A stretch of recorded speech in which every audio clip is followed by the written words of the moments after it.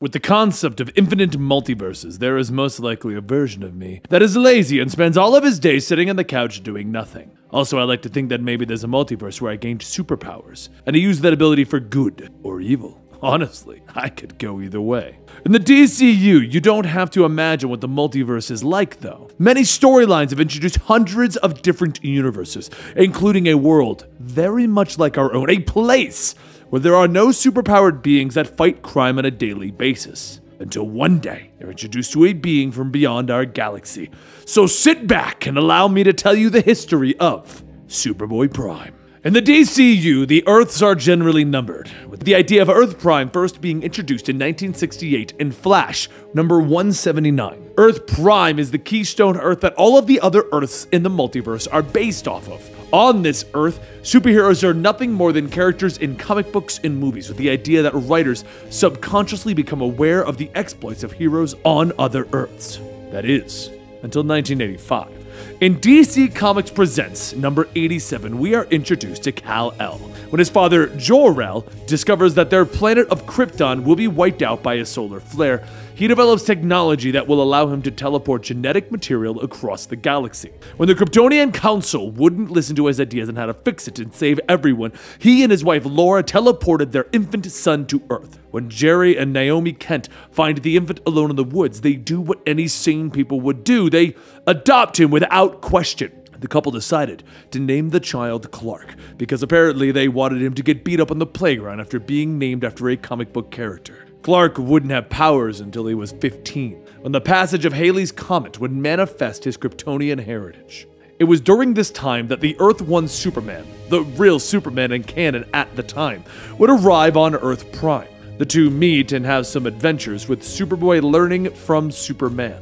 After Earth Prime was destroyed by the Anti-Monitor, Superboy takes part in the Crisis of Infinite Earth event, fighting alongside Earth 2 Superman despite being told to run. They are able to defeat the Anti-Monitor, saving the rest of the multiverse. After these events, the multiverse would be compiled into the New Earth, the current reality where canon DC Comics take place. It held the aspects of Earth 1 with a little bit of Earth 2, 4, S, and X sprinkled on top. Alongside other heroes that have lost their worlds, Superboy is brought to a paradise dimension to live, where reality would alter to their very whim. However, Superboy can't let go of the world that he once lived on, and it slowly begins to drive him mad. Using this anger, Alexander Luthor of Earth 3 convinces him that he can't stay in the Paradise Dimension and the new Earth was imperfect, that they should create a perfect Earth and they should rule it. Then, to be really mean, he shows Superboy the deaths of his parents on the new Earth. Even though they aren't his parents in this one, it still really pisses him off. Superboy becomes so angry that he begins to punch the very barrier of reality, sending ripples throughout the multiverse that alters time, with the best still being bringing back Jason Todd. Arriving on this new Earth, Superboy did some crazy things, like moving the planet Ron closer to Thanagar, and then starting the Ron-Thanagar War, wiping out all magic and destroying the JLA Watchtower. Alexander Luthor also created a tower that would draw Aspect from dead Earths back into reality.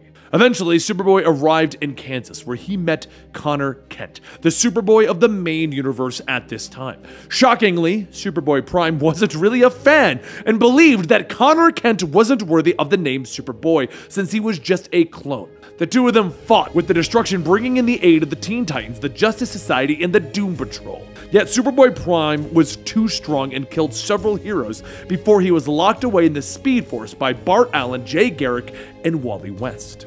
As is the case with most comic book villains, Superboy escaped, now clad in anti-monitor armor that gave him a limitless supply of solar energy. While the heroes are trying to stomp Alexander Luthor's tower, Superboy Prime reappears, and he tries to kill Wonder Girl, Connor's girlfriend, forcing Connor to attack him. Once again, locked in battle, Connor Kent throws Superboy Prime into the tower, hoping to destroy them both, and the resulting explosion does nothing to Superboy Prime, but Connor dies from his wounds. Now unable to create their perfect Earth, Superboy Prime and Luthor separate, with Luthor planning on just taking over the regular Earth. Superboy flies towards Oa though, with the idea that if he destroys it, it will result in the second Big Bang that will make a new reality where he is the only hero. So he's gone full on crazy, like that plan doesn't even make sense. It's kinda crazy, everyone! The Green Lantern Corps try to slow him down, but this doesn't faze him and he kills several lanterns. Finally, Superman and Earth 2 Superman, Kal-El, but spelled K-A-L-L, not K-A-L-E-L like our Kal-El, arrive and they fly into Krypton's red sun, destroying Superboy Prime's armor and weakening all three of them. Crashing on Mogo, the living Green Lantern planet, the three weakened Kryptonians continue to fight, with Superboy Prime still able to defeat and kill the older Kal-El before Superman of our Earth can finally defeat him. Defeated, Superboy Prime is taken into custody by the Green Lantern Corps and placed in a cell surrounded by Red Sun Eater energy and guarded by the Lanterns. As crazy as ever, he carves a Superman symbol into his chest. I assume this act will come up in his parole hearing, but I'm not up on my intergalactic law. Superboy Prime would then be freed during the Sinestro Wars, joining the Sinestro Corps with an overall goal of getting revenge for the destruction of his Earth. In the final battle, Superboy turns on the Anti-Monitor, himself a Yellow Lantern, after he is wounded by the Green Lanterns and kills the Anti-Monitor. Fighting both the Yellow and Green Lanterns, Superboy Prime is finally defeated when a Lantern sacrifices himself. But Prime didn't die still! Instead, he was empowered with Owen energy and launched throughout the multiverse. Now, Superboy Prime searches throughout the multiverse for his lost Earth, and unable to find it, he becomes angered and destroys Earth 15, blaming its Alexander Luthor for the mistakes of the one that he knew. He then kidnaps Mr. Mxyzptlk, trying to force the imp into helping him make a new Earth Prime. And when this doesn't work, he seeks out the Monitor, threatening the being if he doesn't help him find his Earth. The Monitor points him to Earth 51, telling him that it is the Earth that he seeks. Arriving there, Superboy Prime finds a world ravaged by the Monarch. The two fight and Superboy Prime is almost killed again. But before he is killed, his anger takes over and he destroys the Monarch, with the resulting energy explosion wiping out Earth 51's multiverse. Prime would then be pulled out of time by the being known as the Time Trapper, who sends him to the 31st century with the purpose of defeating the Legion of Superheroes. Time Trapper is a reoccurring Legion of Superheroes villain. Already mentally unstable, Prime learns from the Superman Museum that he barely pops up in history. Enraged, he decides to become a bigger villain for the history books, and he sets out to create his own Legion of Supervillains. Later, it's revealed that Time Trapper is actually Superboy Prime, who has become almost immortal. After being defeated, the two are brought face to face. Both of them being real big jerks, they can't help but argue and they begin to fight. As they touch, they create a time paradox, and both of them are destroyed, or are they? Superboy Prime isn't actually destroyed. The paradox merely throws him back to Earth Prime, giving him exactly what he wanted all those centuries ago. Except the people of Earth Prime have been reading about his exploits in comic books, and they've become afraid of him. So he now lives in his parents' basement collecting comic books and posting on message boards. And if you look closely, you may see him in the comments down below. Alright, everyone hold on because it's about to get real meta. Now, during the Blackest Night event, Superboy Prime is dismayed when his death is predicted at the end of the next issue because he's reading the Blackest Night event. Very meta.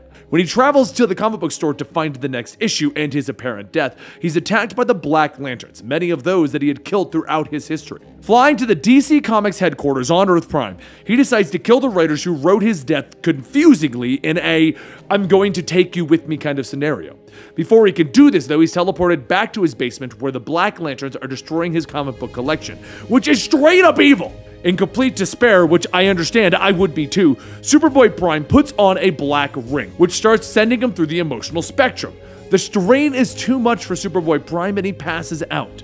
The ring shatters, and the white light destroys the Black Lantern. Prime hates what he's become and wishes only for his happy ending. His former girlfriend Lori arrives and tells him that they hurt him and they will leave him alone. It is implied that they are the DC writers, but we're never clearly given that definitive "this is who they are." You would think that this would be a ludicrous ending for the character, but no, even though he wants to be left alone and the DC writers said they would do it, he's brought back into the regular universe by the villain Headcase during a battle with the Teen Titans. Superboy Prime forgets everything that happened to him in the previous plots, and he vows to destroy the Teen Titans again for separating him from Earth Prime and Lori. Prime once again gathers together a group of supervillains, but is ultimately defeated by the Teen Titans. In the end, he's locked away inside of the Source Wall, never to be seen again. Or is he?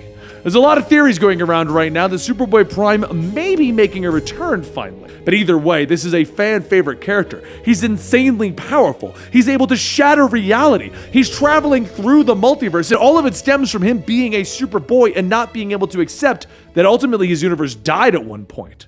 Either way, what do you think about Superboy Prime? I know there's tons of comments we always get asking about Superboy Prime storylines, and maybe we'll cover some of these stories, but I wanted to give you guys a once-over, just in case he does actually show up soon. Hope you guys enjoyed this Know Your Universe, and don't forget to subscribe to the channel to get Know Your Universe on every Thursday and various comic book complete stories on every other day. I'll see you next time right here.